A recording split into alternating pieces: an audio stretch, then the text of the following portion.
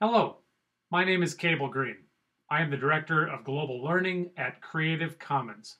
I am sending this greeting and message to our colleagues in Canada. Creative Commons is a nonprofit organization that enables the sharing and use of knowledge through free legal tools. Our no-cost, easy-to-use copyright licenses provide a simple, standardized way to give the public permission to share and use creative works under the conditions the author chooses.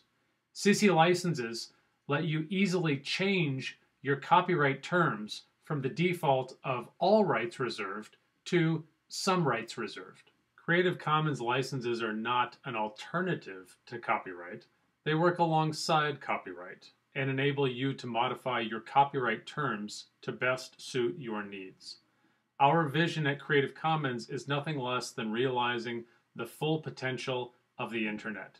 Universal access to research and education, full participation in culture to drive a new era of development, growth, and productivity. It is important for you to know Canada has long been a leader in open licensing of educational resources, and there exists a strong Creative Commons Canada affiliate with representatives from Athabasca University, BC Campus, and the University of Ottawa's Canadian Internet Policy and Public Interest Clinic. Here's the opportunity.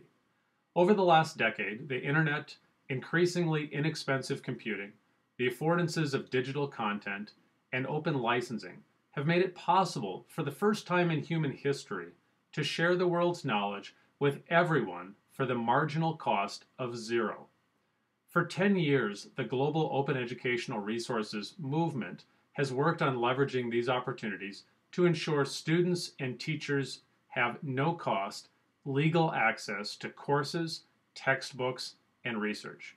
If we are going to unleash the power of billions of dollars of publicly funded education, research, and science projects, we need broad adoption of open policies by governments, policies that require grantees to share what they build with public funds. Why focus on publicly funded educational resources? Well, because that's where the money is. Our winning argument is policymakers will want the highest return on investment and impact of public investments in education and research.